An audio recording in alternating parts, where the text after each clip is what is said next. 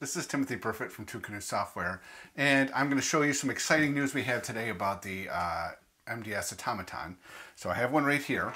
This is the MDS Automaton. It doesn't have the enclosure on it, but this is an Arduino itsy bitsy from Adafruit that's got the 32U4 processor on it that allows you to emulate a keyboard. What I'm going to show you is how we can fully automate the M1 setup from just turning it on, having it completely run an MDS workflow. And the only thing you have to do is hold the power button, and the rest of it is just completely done automatically. So let me tell you my setup right here. I have this 2020 Mac Mini right here, and all I have plugged into it is this is the MDS thumb drive or a flash drive, and then this is HDMI, so you can see the output, and then there's power. So nothing else plugged in. So this is great, and this works, of course, with any M1 Mac Mini or any M1. So the way that I'll start, first thing I'll do is I will plug in the automaton. Okay, and now I will, since this is actually up and running right now, I'll press and hold the power button until it turns off.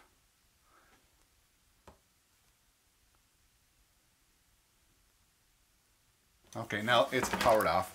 And I want to show you something that if you don't have the head on it or a monitor on it, how can you detect how long you have to press the power button down? So watch this. When I press and hold the power button, you can hear the chime. There's the chime. And then you can see that the light comes on. It's kind of hard to see. But if you hold it until the light dims and then let go, that's right over here. You can't really see it. That actually puts it into recovery mode. You can see that it goes in recovery mode. Now at this point, I don't touch anything. So the setup time is literally 7 seconds. So at this point, the automaton takes over and it will select the options one. It gives it a little bit of time to account for variability. So it selects the option, presses return, and now it will boot into one true recovery. Again, this is all just controlled by the automaton. And the first thing it does is it opens up the recovery. And let me go full screen on this. And so now that it is at the recovery, it selects the utilities menu and then it'll open up terminal and it'll actually launch the MDS workflow from the USB drive that's plugged in. This of course can be a disk image mounted on a web server, but for this demo I'm just using a flash drive. So once the terminal's open, it'll run the workflow. And at this point, where you can programmatically take control of the Mac Mini, again, the automaton is kick this workflow off. The operator doesn't do anything. And you can see it pulls up MDS deploy, and my workflow is automatically going to be running in 10 seconds, so it counts down. And the issue with this is that it's in, I told the workflow to actually erase it. So instead of running the workflow, it opens up the reset password dialog. Actually, this is called the key something utility, key setup utility or something like that. But anyways, the automaton takes over and goes up to the menu and chooses Erase Mac. You can see that it does that. And from there, it uses VoiceOver to select the Erase Mac, tabs through and completely erases it. So at this point, the Mac is now erasing and the automaton is actually done. So it just marked a piece in non-volatile memory that says, hey, on next boot, continue onwards. So it doesn't really matter how long this takes. And what I've noticed with the M1 Macs is that when you reboot it, it will cycle the power in the on the USB ports. So it'll come back up, and after it boots into it, it'll go through and actually, what is it called? Activate this Mac Mini. So we just got the chime. The Mac is now completely erased. It'll automatically boot back into the one true recovery. Hopefully we'll get a bit of video signal. There we go. So now it's booting up to the one true recovery. It does it very quickly. Actually build in some padding that can be fine-tuned, but it does wait for this activation screen that comes up. And this is where an interesting decision process needs to be made. So right now you can see it's selecting the Wi-Fi. And it put in the Wi-Fi username and password. And now you can see in the upper right-hand corner up there, it is trying to connect up to Wi-Fi. If you have Ethernet plugged in, of course, it'll just go through this automatically, and you won't have to do that. But for this one, the plan is, and this is, it's be added in before it's done, is the detection of whether it's Wi-Fi or Ethernet. When the workflow is running, and set the automaton to know that.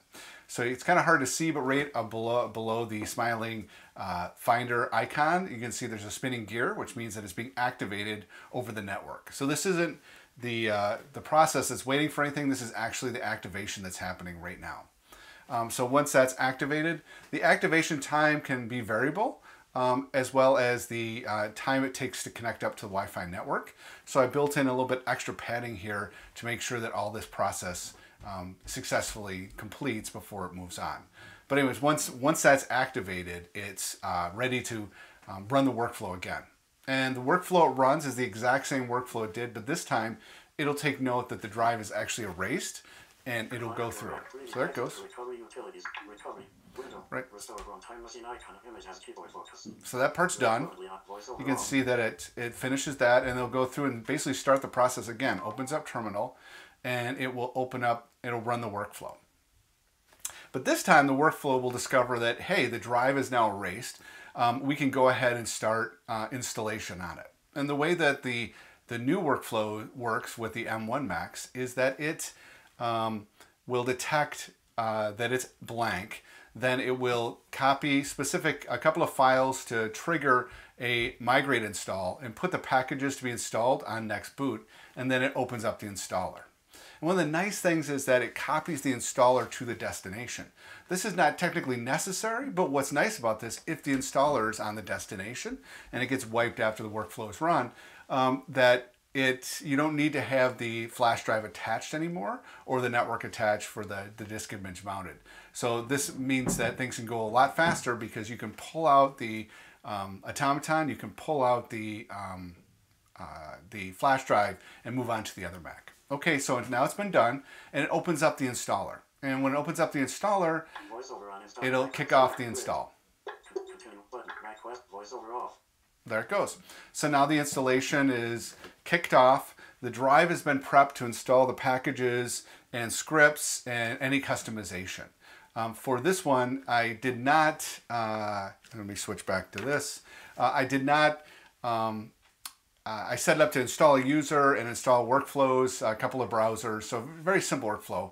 And so this will go, and you'll notice that the time says 58 minutes. Because the installer is locally, it's actually quite fast. It'll take about 15 minutes, soup to nuts. So it'll be done in about 15 minutes. It'll reboot, start running the workflows, and a couple minutes after that, you'll have a fully configured Mac. And I had to touch it in the first 5 seconds. I plugged in the automaton, held the power button down until it went into one true recovery. Then I'm done. So that's all the amount of work that it takes. Oh, and I can remove the flash drive or the SSD that I have plugged in to the Mac, and I don't need that anymore because the resources are all copied locally, and so we don't need that anymore. So I can move on to the next one, and I can take my automaton out as well, and I can move over and go on to the next one. So the question is, how does it actually set up the packages? It doesn't use the automaton at this point.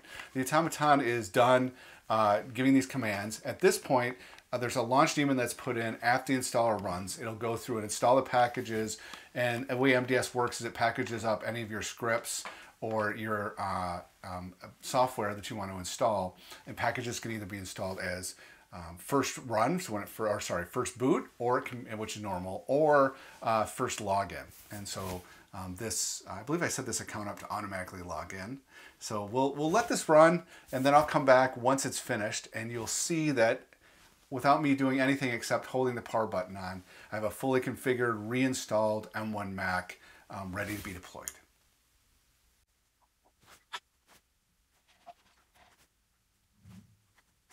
All right, so now it is finished installing, and it got to the login window. And since the packages are still being installed, it actually puts in a login window over the log window over the login window, so it can tell you the process as it happens.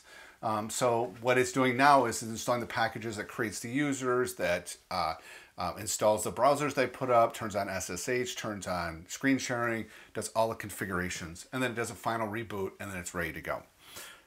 So if we look at this, what it's actually doing, this is some of this is kind of interesting because it also, since it's installing non-native versions of the browser, the ones I put in there were just older versions of Firefox and Chrome, and since the Rosetta has been installed, you'll actually see in the log that it goes through and it compiles those, or it translates those ahead of time, so they launch very much faster on first launch.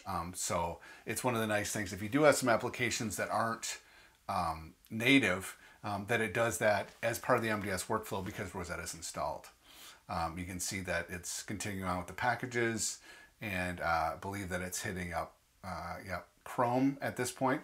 Once it's finished on Chrome, like I said, it'll finish up the workflows, and it actually cleans up after itself. So it'll delete the installer and delete all of the workflows from the machine, including the item that launches this log in front of the login window.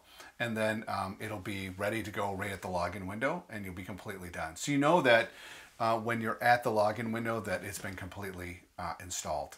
The other thing, this works great with MDM as well, and Auto Advance is part of Big Sur. So if you want to have it, if you have your machine enrolled in DEP and you want to have it automatically enrolled in MDM, it'll do that it can do that as well. If it can be a third-party MDM, it can be the MDM that's built into MDS. So you can have that feature as well if you want to be able to post workflow, have it enrolled in MDM through DEP, or you can have the user enroll and have a user enrolled MDM as well. So just finishing up with the, what is it called? The Rosetta 2 prepping. Again, it's doing the post install now, and every moment it's going to reboot. There it goes. So it reboots, and now it's a completely set up machine. I do believe I turned on screen sharing and SSH, so I can go in and control this once it comes up. Again, I have no keyboard and mouse installed. The network does get carried over, or does get, as part of the workflow, does get set up. So it should join the wireless network, and then I should be able to browse to it, or be able to connect screen sharing to it, and then be able to control it. And I do also believe this workflow has the auto login as well for this user. So not only will it go to the, won't go to the login window, but it'll log right in. And that's configurable, of course. All right, it's just finishing up the startup, and it looks like it's logging in. And let me go ahead and start sharing the screen. Yep, it came up with screen sharing.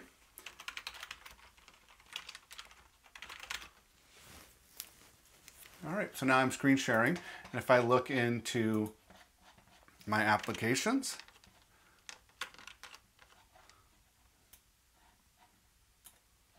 you can see that I have Firefox here, and I have Chrome here, and it's been set up for sharing. Obviously, screen sharing is working because that's what I'm using here.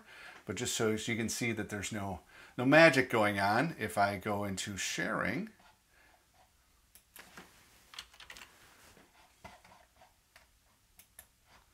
you can see that screen sharing has been turned on and remote login has been turned on, and the computer has been named Silly Mac for Silicon Mac.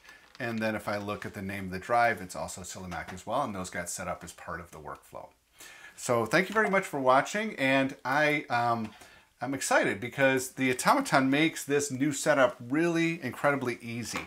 So again, the amount of time, the full amount of time it takes is about 22 minutes, which is comparable to what we had in the Intel.